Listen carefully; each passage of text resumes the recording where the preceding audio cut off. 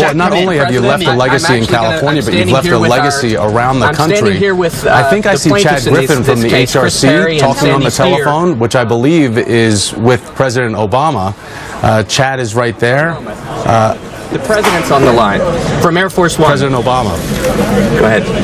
Hello, Mr. President. This is Chris Perry. And Sandy Steer, and we thank you so much for your support. Well, we're proud of you guys, and we're so glad that Get back. in California, and a growing number of states around the country because of your leadership, people are getting their equal rights. So you guys should be very proud of today, and you know, through your courage, you're helping out a whole lot of people everywhere. So, thank you, Mr. President.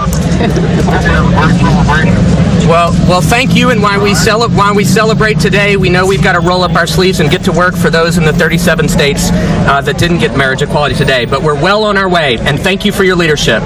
You're invited to the wedding. Okay. Bye-bye. Thank you, Mr. President. Thank you. Thank you. Bye-bye. Sandy, Chris, I see there that you have Chad with